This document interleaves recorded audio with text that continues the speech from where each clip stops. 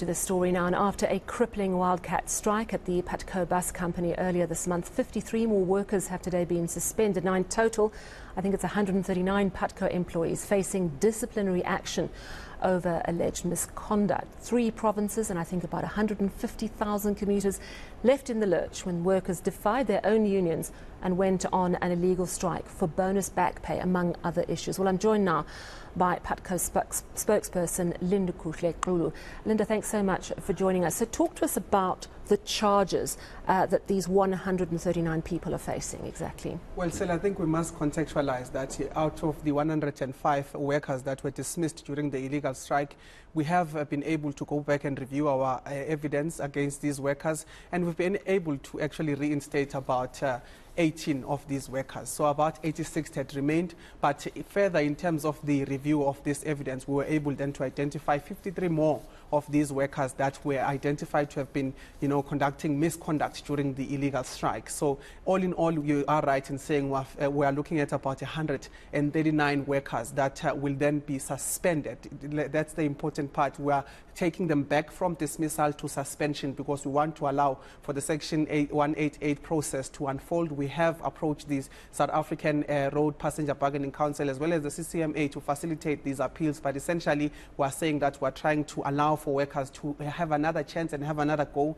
at actually trying to tell us why is it that they should not be employed by Putco, why is it that they should not be dismissed. So that is exactly the process that we are trying to undertake at this stage. Do they all face the same misconduct charge for being involved in this wildcat strike? Not at all. Remember that already on the issue of being involved in the illegal strike was one thing, but it was something that was done by over 1,000 workers. But what we have done was to look at the evidence against those that had been conducting misconduct, and in a sense that you'd find that there were people that were intimidating others, someone saying that I know where you live, I know where your family lives, and you should not be working during a strike. Some people would be going into our offices, physically removing some of the workers. So we've looked at all of that evidence, and it's that kind of evidence that we have against the 139. But the ones that were on strike, about 1,000 or so, did also get final warnings in terms of their conduct and participating in this illegal strike. But we looked at particular evidence of showing gross misconduct as far as the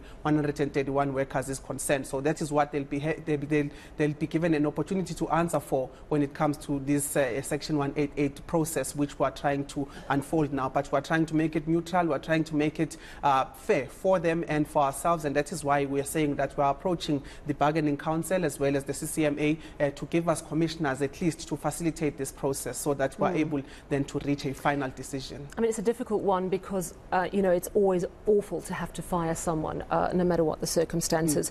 But at the same time, it weakens not only Putco as a company, but also I would imagine the strength of the unions if a wildcat strike or someone is allowed to legally go on strike, because all the agreements essentially are flouted. Am I right? It's definitely one to consider in terms of the effects of an illegal strike. We ourselves have not shied away from saying that we'll carry out this consequence management process, but at the same time for unions it's something to consider when workers do not trust them enough to heed their call in terms of saying they must not participate in the strike. But in terms of ours, looking at the fact that some might perceive this as an act of backing down from the dismissals that we've initially implemented, we have to say that after the strike we met with the MEC of Transport in Gauteng, Honorable Jacob Mamabulo. He was in fact calling and appealing to us to say that we must find ways to mitigate against the job losses, and that is why we've taken some of the workers back to say they are under suspension, but we are allowing the process to unfold, because at the end of the day each and every company has to have consequence management and has to have discipline in our company in order to ensure that such scenes of leaving about 150,000 commuters do not repeat themselves in such a manner. Have all the issues been dealt with? Because there was that issue of the bonus that seemed to be a real sticking point. Have all the issues been dealt with? Are Is the workforce, is the morale good now? The issues have been dealt with. Workers initially demanded 6%. They demanded as well a bonus from 2020, but they also demanded a back pay of this 6%. Through the facilitated CCMA process, which is Section 150, we've been able, together with their unions, to find common ground, and that is why the strike ended, I think, on the 13th of September. But one of the issues then that remains is the issue of consequence management, which is something that we are currently undertaking through us approaching the South African Road Passenger Bargaining Council as well as the CCMA. But what we want to do is to also just emphasize that this process is also a response to the MEC's call to say that these people have dependents, and that is why we are bringing them back. But at the same time, it's a matter of ensuring that they are given an equal opportunity to represent themselves during this process. But at the end of the day, Sally, it's as you said, consequence management has to be in place for us to actually be able to operate as a bus company, because if there is not that, then we won't be able to actually promise some of the commuters the service that we were mandated so to trying to them. send that strong warning, but at the same time mindful of how difficult times are for many people. Talk to me about the finances of Putco. I would imagine that as a bus company offering a better fare than your private taxis, it's doing really well, particularly as we know the state that the passenger rail agencies are in. Is the balance sheet looking healthy? It's not looking healthy. That is one of the things, Sally, that we as a company had outright said in terms of us even applying for an exemption in 2020. We did say that it is because of financial challenges. There are issues, Sally, in terms of across board. First of all, our bus replacement program was halted and was disturbed in 2020 and during COVID-19. So that is something we needed to actively do in order to be able to cater for our services, because you'd remember there are concerns about the safety of the buses, how old they are, the ailing infrastructure that we have. So that program now has been revived. That needs money. The issue of subsidies in terms of the formula in which these subsidies would be given to us, in a sense that you look at how petrol has increased in the whole year, and when you look at the fact that we haven't been able to increase related to petrol, to diesel or fuel, it just goes to show that there are these escalating price issues of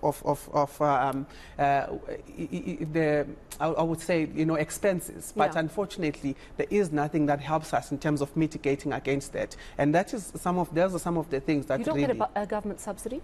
We do get government subsidies, but like I said, issues of what subsidy we get, because you remember that they are the ones that are sort of the bargaining council would then come and say that this is how much you can increase for a year. But looking at this year alone, when fuel had increased, we don't have mitigating factors to actually help us in that sense. And you look at the fact that we tried to have a fuel-related increase, the passengers themselves said we can't afford that, and we had then to absorb that. So we absorb a lot of escalations as far as expenses are concerned, but like I said, it's a matter of making sure that we and government as well as our passengers understand each other and find ground in terms of how we move forward. So it's good. Putco buses are back on the road. 139 Putco employees. Some of them, of course, were dismissed, but after the intervention of the MEC for transport in Gauteng, the company decided on a bit of a compromise. They're now facing misconduct charges. Some of them may be able to hang on to their jobs. So we'll see. And that process is being expedited. Thank you so much, Putco spokesperson Lindokuhle Xulu.